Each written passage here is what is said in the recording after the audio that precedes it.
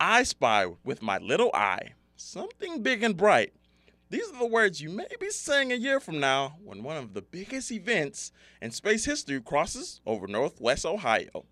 The total solar eclipse is set to be one of the biggest sights in our area.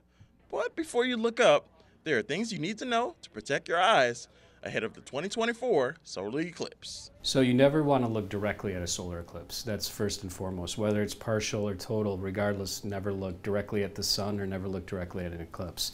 The way you want to protect your eyes is by wearing specially designed eclipse glasses. These are not sunglasses, so these are several thousand times stronger and have filters that are more dense than your standard sunglasses. But what if you don't know the correct eyewear that will protect your eyes? There's an international standard that's applied, and you want to look for something that's ISO 12312-2 is what you want to look for. And that's been deemed to be safe for viewing. You may be asking the question of, why is it not safe if the moon is in front of the sun? So the sun's giving off powerful energy, right? The same energy that fuels our earth for all the things we do. Those rays, the UV radiation, can cause a phototoxic effect to the retina. And on a cellular level, it actually breaks down. We think it has to do with free radicals and damage as a result. Some of the processes that we also look at and see in cancer. There could be permanent damage if you look for too long. You can get a blind spot. It's normally a small blind spot, either centrally or off-center. We call it paracentral or central scotomas.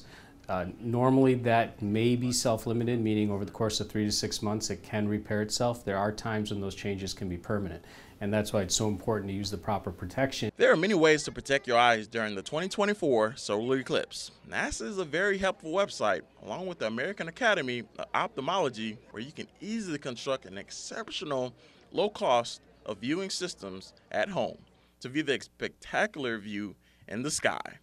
Reporting in Toledo, I'm meteorologist Matt Willoughby for WTOL 11.